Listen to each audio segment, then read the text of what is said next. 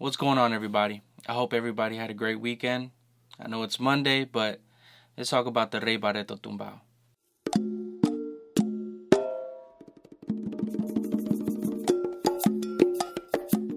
So Ray Barretto.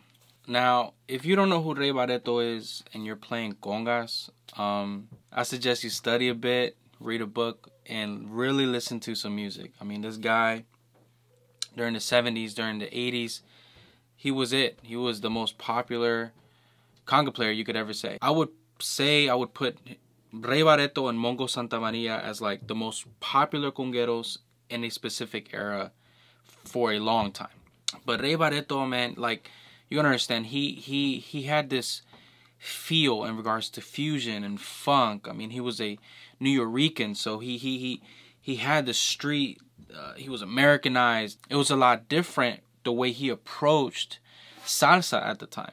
And you gotta understand, growing up, he was the Superman. You know, if you look at the image, that was him. He was Superman. He was the Superman. Superman. Ray Barretto, Superman. Superman. Superman, Superman, Superman. Barretto, Superman. Y'all gotta understand, Ray Barretto recorded with the Bee Gees. He recorded with Rolling Stone. The way he was able to express himself, the way he accented in the middle of songs. So many percussionists were influenced by Ray Barretto. Las Manos de Hierro. This guy was the hard hand. He was that. He was the guy that influenced so many younger generations, like Giovanni Hidalgo, like Richie Flores. Like this guy had influenced so many people. So many people. So we have to give credit where credit is due. So the tumbao I want to talk about today was a tumbao that I noticed in two of his songs, Indestructible and Ban Quere. Indestructible.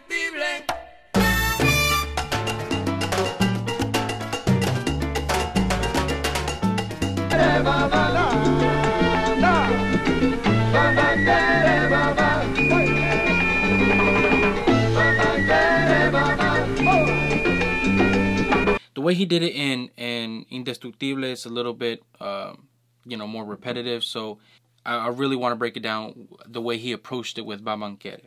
Now, this move is very similar to Jose Pollo from El Gran Combo de Puerto Rico, except I would say Ray Barretto is more aggressive on this. And I know a lot of people have asked, like, can you please explain it, how you would put it in clave? Now both of these songs are in 2/3 son clave. If you don't know what that means one. So 1. That's 2/3 son clave. Now here's my issue with clave. I love clave. I think every musician needs to understand what the heartbeat is, what the soul of a song is, and that is clave. And you have to know and study it. That's like, you have to. You can't get away. You can't get around it. You have to learn it because it is the heartbeat. It's what drives the song. But sometimes, depending on how your learning pattern is, sometimes you need to learn the pattern before knowing where to put it. Because that's what clave helps you with, is knowing where to put that pattern in the song. So what I'm going to do is I'm going to break down the tumbao first, and then I'm going to show you where it would land. I hope that works. So the pattern is simple. This is what it is.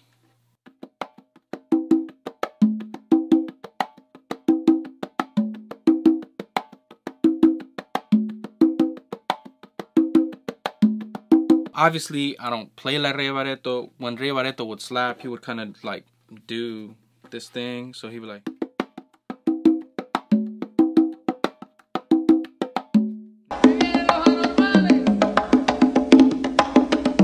he would literally crouch his fingers like that, which is crazy because he still was able to get such a projection out of that tone and just by doing that. So, but I can't play like him.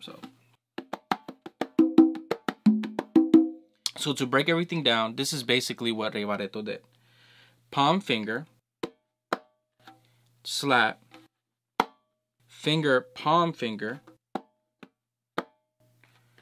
2 opens, palm finger, then slap. And the trick is, after you hit that slap, you go straight to the tumba, and you only hit it once. After you hit that open tone, you do palm finger, and then 2 opens. So to break everything down, it's palm finger slap, finger palm finger 2 opens, palm finger slap immediately to your right tumba or to your tumba, and then palm finger 2 opens. So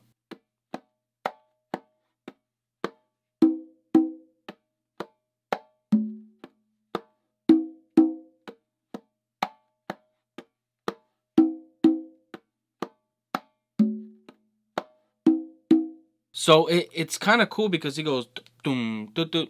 So to kind of put everything down and hit it with an accent.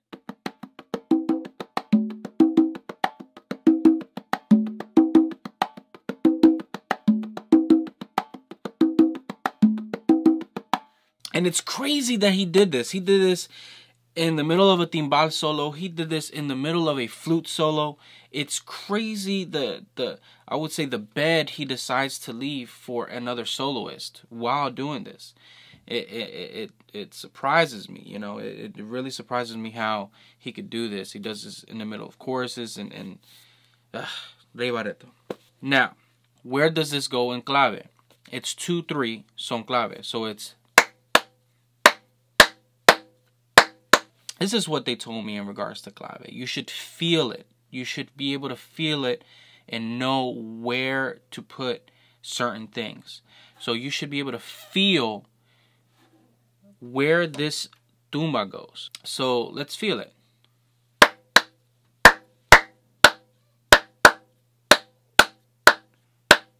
Did you feel it? Yeah. Yeah, most of y'all probably didn't feel it. But it's like, look.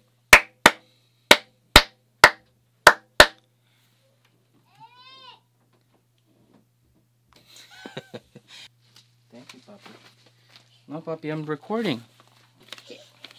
Say hi. Indestructible. So as I was saying, the feel to this song, if it's in 2-3 son clave, so you hit. Does it make sense now?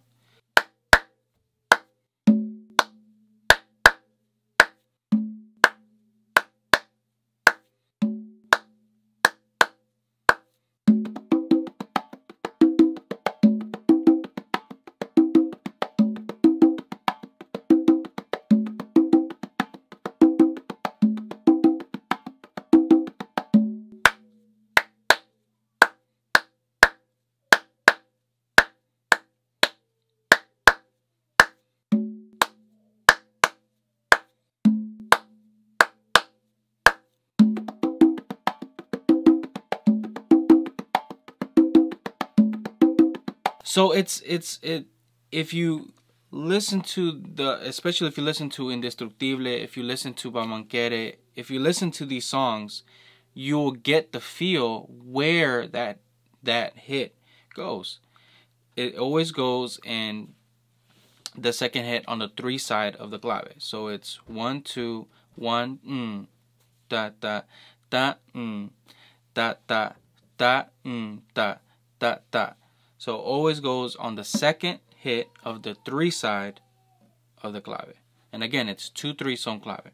I know sometimes a lot of us don't like to get so technical, but especially with this rhythm, you have to know where it goes, especially for, you know, a classic song like Indestructible. So I hope this helps somebody. You already know what to do. Please like, subscribe, and if you want, you can hit the little bell thingy. All right, guys. See you guys next week.